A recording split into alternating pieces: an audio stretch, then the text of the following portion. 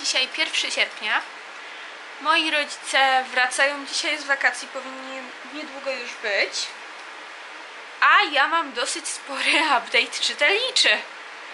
Bo nawet jak się do was nie odzywałam, to sporo czytałam. Tak w ogóle dopiero co mam głowę, więc mam jeszcze wilgotne włosy i dlatego są w takim szalonym stanie, ale pogadajmy o tym, co czytałam. I tak. Ponieważ miałam ochotę na coś innego, poczytałam trochę Witch. Nie pokażę wam całej okładki, bo jest w strasznym stanie, bo Bugs się do niej dostał. Więc tak, no niestety. Ale mogło być gorzej, więc nie narzekam. W środku książka jest nienaruszona, to tylko okładka tak wygląda, więc myślę, że coś na nią wymyślę. Zwłaszcza, że to tylko przód, no i ta strona, która się odkleja, ten grzbiet. Ale przeczytałam pierwszy tom, który był niesamowitym powrotem do mojego dzieciństwa, bo byłam osobą, która zdecydowanie była pod wpływem Witch Fever, czyli miała obsesję na punkcie Witch. I tak, pierwszy tom mnie zaskoczył, bo przypomniałam sobie dużo rzeczy, o których zapomniałam. Teraz jestem na 197 stronie, czyli tutaj tomu drugiego. Jakoś powoli sobie tam podczytuję i robi się coraz bardziej interesująco, więc nie mogę się doczekać na tom trzeci, którego premiera będzie pod koniec września. Tak, następne. W ogóle, czy ja muszę wam mówić, o czym jest Witch? To jest chyba, nie wiem, może ja jestem taka stara już i dla mnie to jest oczywiste, że każdy wie, o czym jest Witch. Ale może powinnam powiedzieć? Tak w ogóle jestem dzisiaj trochę unieruchomiona, więc wczoraj i dzisiaj udało mi się dużo przeczytać właśnie przez to, że niestety nie jestem w stanie zbyt długo siedzieć, dlatego ten update też nie będzie zbyt długi. Mogę jedynie leżeć, więc chodzenie i siedzenie w dużych ilościach jest zdecydowanie wyzwaniem, bo bardzo boli mnie kręgosłup i tak, ale przeczytałam do końca An Emotion of Great Delight i jestem zszokowana. Ta książka nie wpłynęła na mnie tak bardzo, jak zrobiła to A Very Large Expanse of Sea. Ale myślę, że co do tej książki przez właśnie Avleos miałam bardzo wysokie wymagania, a dostałam coś zupełnie innego, niż się spodziewałam i myślę, że to mogło tak na chwilę wpłynąć na moją opinię, ale nie bardzo, więc tak. Druga połowa książki podobała mi się zdecydowanie bardziej niż pierwsza. Zaczęło się coś dziać. Doszło do tego, że na końcu książki się rozpłakałam, więc tak. I przyszły do mnie dwie książki, które sobie zamówiłam na poprawę humoru w środę. Przyszły do mnie w piątek i są to Mitologia nordycka Neila Gaimana i My, dzieci z dworca Zoo. My, dzieci z dworca Zoo, historia prawdziwa, wspomnienia 15-letniej narkomanki z Berlina Zachodniego, która w wieku 12 lat zaczęła brać narkotyki. I dlaczego zaczęła i tak dalej. Więc tak, tutaj jestem, skończyłam, prawie 200 strona, skończyłam. My, dzieci z dworca Zoo, jestem na stronie 36 i powoli sobie dzisiaj podczytuję. Na zmianę z Witch tak naprawdę, bo dzisiaj coś nie mogę się skupić na jednym albo na drugim, więc czytanie w ogóle kilku książek naraz to jest dla mnie bardzo nowa rzecz. Nie wiem na jak długo z nami zostanie, więc doceńcie to.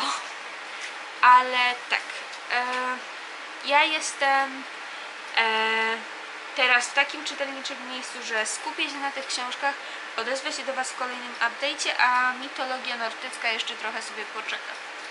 Mimo że okładka jest piękna. Więc to tyle na teraz. Ja już znikam bo kręgosłup się odzywa i odezwę się do Was później.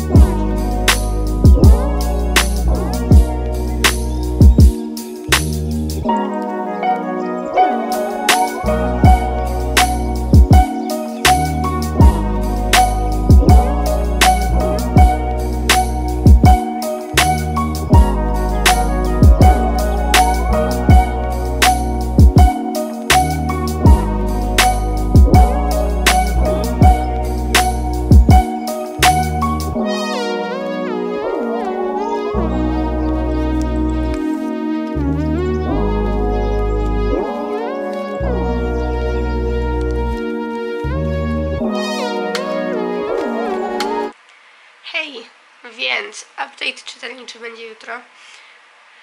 Dzisiaj jest 19 sierpnia, jest już wieczór, jest koło 9:10, koło 10 wieczór. A ja nie wiem, czy jeszcze to słyszycie w moim głosie, ale mam zwolnienie z pracy od lekarza, bo siadły mi zatoki, więc książek mam sporo do opowiadania. Zobaczę się z Wami jutro. Wszystko Wam ładniej opowiem, a na razie idę odpoczywać, żeby być w stanie opowiadać. Chciałam Wam po prostu dać znać. Więc tak, przepraszam, potrzebowałam ratunku, bo Bugs zabierał się za kable. Kreska w obu częściach jest fantastyczna. W każdej z nich jest, zdaje się, 6 tomów tego oryginalnie wydawanego komiksu. I czyta się to bardzo szybko, bardzo przyjemnie. I to był naprawdę miły powrót po dłuższej chwili do powieści graficznych dla mnie. Historię chyba albo Wam już przybliżałam, albo każdy zna, więc nie będę się zagłębiać. Dalej mamy kolejną powieść graficzną i to jest jedna z książek, które miałam Wam pokazać za chwilę, ale ponieważ już ją przeczytałam, pokażę Wam ją teraz. Jest to Delicates, czyli druga część Sheets Brenny Tamler. Książka urocza, cudowna, poruszająca ważne tematy, z piękną kreską i pięknymi ilustracjami i z nowymi postaciami, które w tym momencie mnie zachwyciły. Jest jedna rzecz, która mi się nie podobała i to jest niewyjaśnienie tego, skąd się wzięła przyjaźń pomiędzy naszą główną bohaterką z pierwszej części i jej przyjaciółką w drugiej części, bo według mnie ta przyjaźń tak trochę nie miała sensu, ale polecam 5 gwiazdek. Cześć Loluś, chcesz się przywitać? I tak, coś co przeczytałam jednym tchem, kolejna książka Klaudii Bianek, Więcej serca niż rozumu. Jest to książka z tej serii Jedyne takie miejsce, gdzie było jedyne takie miejsce, ocalało tylko serce przy naszej piosence. No i teraz Więcej serca niż rozumu. Co na pewno Wam powiem, to książki to można czytać po kolei, tak jak czytałam je ja, albo można je czytać pojedynczo. Więcej serca niż rozumu nawiązuje do części drugiej najbardziej, bo tam się pojawiali przyjaciele Alexa, o których jest mowa w tej części. Więcej wam nie będę zdradzać, ale jest to bardzo fajny romans New Adult, który zdecydowanie podczas mojej choroby wczoraj pomógł mi się odprężyć. I teraz kolejna książka, poza Delicate, którą sobie zamówiłam na urodziny, to jest to, co teraz czytam, czyli Lolita Władimira Nabokowa. Jestem dopiero na 14 stronie, przeczytałam przedmowę i 2 rozdziały, więc szału nie ma. Ale językowo książka już mi się podoba, więc na pewno będę czytać dalej, ale najpierw obejrzymy z Rorim serial, bo zaczynamy nowy sezon Miracle Workers. Przepraszam, jeżeli mój głos jest niesamowicie irytujący dzisiaj, ale to przez te zatoki i przez problemy z głosem od oddychania przez usta, ale to jest nieważne. Wydanie jest piękne, bo mamy naprawdę cudowne wydanie. Tłumaczenie jest Michała Kłobukowskiego, wydana przez wydawnictwo WAP i no jestem pod wrażeniem. Kupiłam ją w Empiku, tak jak większość książek, które już teraz zacznę wam pokazywać. O Lolicie zrobię wam po prostu kolejny update za jakiś czas, jak przeczytam więcej. I teraz już naprawdę mogę obiecać, że nie będę aż tak zapominać o tych update'ach. A teraz tak, kolejna książka anglojęzyczna, jaką zamówiłam, mimo że wychodzi w Polsce, a ja ją zamówiłam, jak już się ukazała ta informacja, że wychodzi w Polsce, bo chciałam mieć ją bardzo po angielsku. To jest One Last Stop. Casey McQuiston, autorki Red, White and Royal Blue, które bardzo mi się podobały w zeszłym roku. I poprzez kontrowersje, które były w zeszłym roku związane właśnie z Red, White and Royal Blue, postanowiłam, że dalej tą autorkę czytać będę po angielsku. Językowo nie jest jakoś ciężko. Książkę będę niedługo zaczynać, więc opowiem wam na pewno o niej w kolejnym vlogu albo w którymś z kolejnych. I dalej już wszystkie książki, które mamy, są z Empiku. I jest to Moja mroczna Vanessa, Kate Elizabeth Russell. Książka, o której też było głośno w zeszłym roku. W ogóle większość książek, które mam, ja je chciałam kupić od bardzo dawna, ale zawsze wyskakiwały inne, a teraz dostałam po prostu w prezencie urodzinowym dużo bonów do Empiku, więc wydałam je na swoje przyjemności. Książka o romansie nastolatki z nauczycielem i o tym, jak ona po latach mierzy się z tym, co się jej przytrafiło w młodości. Wydaje mi się, że bardzo interesująca pozycja. Jeszcze nie zaczynałam czytać, bo żadnej z tych książek poza Lolitą nie zaczęłam czytać, ale mam na pewno w planach, więc cieszę się, że już są na mojej półce i będą czekać cierpliwie na swoją kolej. Kolejna książka to absolutne cudo. Jest to Dziecko Rosemary i autorstwa Iry Lewina. Wydanie jest piękne. Nie wiem, czy zobaczycie tutaj. O, coś się błyszczy, ale chyba tego nie widać. O, teraz widać. Jest wyryte coś z tyłu. Tutaj mamy oczywiście piękną okładkę. I zdecydowanie... O, dostałam też zakładkę do kompletu z Dziecka Rosemary. I najpiękniejszą wklejkę świata. Ja bardzo lubię film, więc książka musiała się u mnie znaleźć. Jestem niesamowicie podekscytowana tym, że w końcu mam szansę ją przeczytać. Dalej mamy Materiał na chłopaka, książkę, którą Alexis Hall, książkę, którą polecała Karolina Kombuk. I ja, oglądając jej recenzję, pomyślałam, że chcę czegoś właśnie w stylu Red, White and Royal Blue, a ona mówiła, że ta książka jest bardzo dobra. Na początku w ogóle nie miałam ochoty jej czytać, ale potem stwierdziłam, że kurczę, przecież może być całkiem fajną odskocznią, więc znalazła się u mnie. Dalej mamy coś w poważniejszym tonie, czyli Człowiek o 24 twarzach, Billy Milligan, najcięższy przypadek rozszczepienia osobowości w dziejach. Czyli reportaż, literatura faktu, która mnie bardzo interesuje tematyka rozszczepienia osobowości i różnych chorób psychicznych i tak dalej, zaburzeń psychicznych, więc na tą książkę też polowałam bardzo długo i w końcu się na nią zdecydowałam, bo poczułam, że no, muszę ją akurat w tym momencie kupić. Baśni, których nie czytano dziewczynkom, Miriam Sayelo. Nie potrafię wymówić nazwiska autorki, więc może przestanę je mordować. Ilustracje wykonane przez Mikołaja Rejsa i ilustracje, przyznaję, są przepiękne. Jak całe zresztą wydanie, bo jest się czym zachwycić.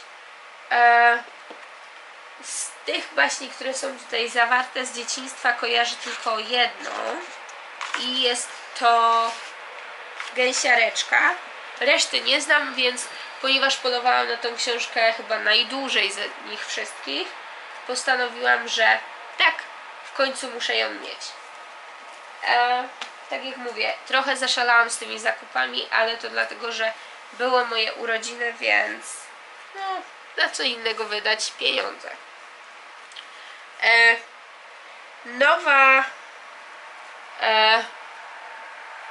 Nowa książka wydawnictwa tak? Books for Ja. I Wspaniałe patronki, czyli Kat vloguje i Panna Fox, targ mięsny. Jak piękne może być tak brzydkie. Książka, o której nie wiem za dużo, bo unikałam recenzji, ale też miałam takie przeczucie, że to jest coś, co może mi się spodobać, więc brałam.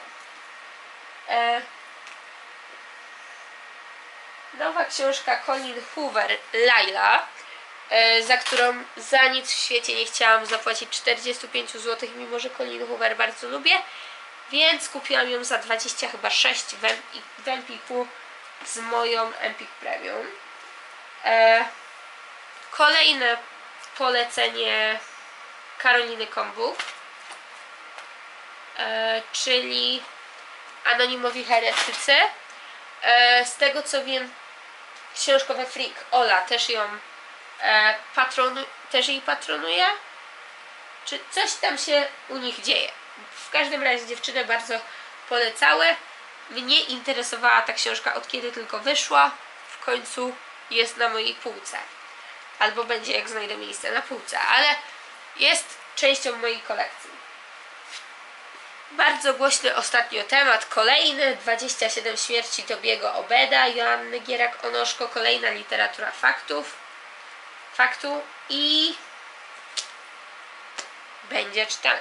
Nie wiem tak naprawdę, co wam mówić o tych książkach, bo w większości ja unikam czytania opisu książek, więc ja w większości wiem, że ludzie to polecają.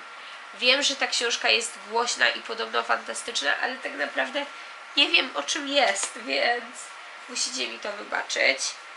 Missoula, czyli Gwałty w amerykańskim miasteczku uniwersyteckim Johna Krakauera. Książka podobno bardzo obrzydliwa, wywołująca bardzo negatywne uczucia w ludziach, a ja po prostu chcę się sama przekonać o tym, jaka ona jest. Dalej, ponieważ nie mogłam się oprzeć, już ostatnie 2 książki, więc mam nadzieję, że przeżyjecie. Rozstaniły się na rok Taylor Jenkins Reid, książka wydana bardzo dawno temu w Polsce. Jedna ze starszych książek autorki, bo Taylor Jenkins Reid napisała przecież Daisy Jones and the Six, 7 mężów Evelyn Hugo i jeszcze kilka innych książek, które bardzo mi się podobały. Ta książka zainteresowała mnie swoim opisem i o dziwo dalej była dostępna na empik.com, więc postanowiłam, że ją wypróbuję, bo na zawsze, ale z przerwą bardzo mi się podobało, więc ta książka jest też wydawnictwa Amber, więc wydawca na pewno się zmienił w karierze, jeżeli chodzi o polskie wydania, ale zobaczymy, jak to wyszło. I ostatnia książka, czyli Kamienie na szaniec. Jedna z moich ulubionych lektur, której do tej pory nie miałam na swojej półce, a bardzo chciałam, więc zamówiłam sobie ją też. Ona była przeceniona z 30 zł na 19, więc postanowiłam, że dlaczego nie. Będzie reread prawdopodobnie, bo bardzo chciałam do tej książki wrócić, od kiedy pierwszy raz ją czytałam, więc myślę, że to będzie w porządku. Wybaczcie, ale świnki się zbliżają do mnie. I tak, to są wszystkie książki, które postanowiłam sobie kupić na moje urodziny jako prezenty od innych i ode mnie samej, bo One Last Stop i Delicate akurat kupiłam jako taki prezent od siebie, dla siebie od siebie, ale na pewno będę miała co czytać.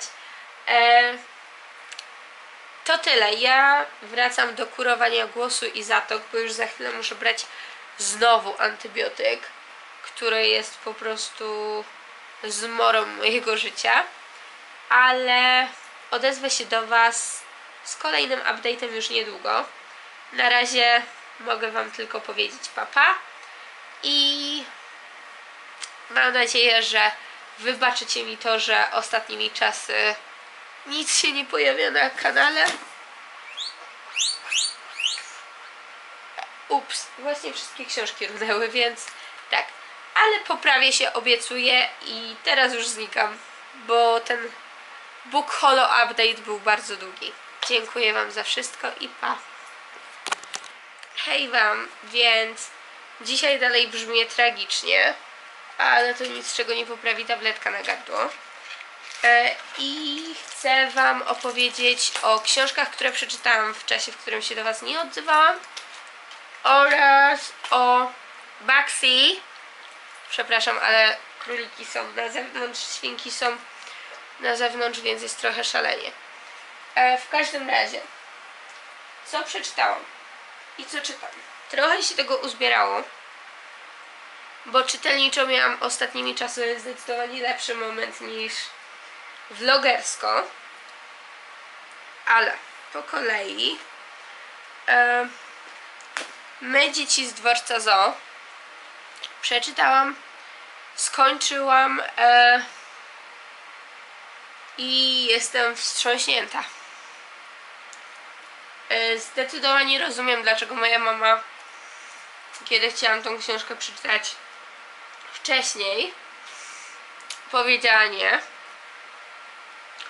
I to była tak naprawdę jedyna książka, która była dla mnie zakazana jako dziecku, nastolatce. Teraz zrozumiałam zdecydowanie więcej. Jestem wstrząśnięta i ta książka gdzieś tam ze mną zostanie już pewnie. Ale napisana jest bardzo ciekawie. Chociaż te wstawki rodziny i tych innych ludzi mnie trochę wybijały z rytmu. Więc... Ale dalej mamy moją miłość z dzieciństwa, Bugs, czyli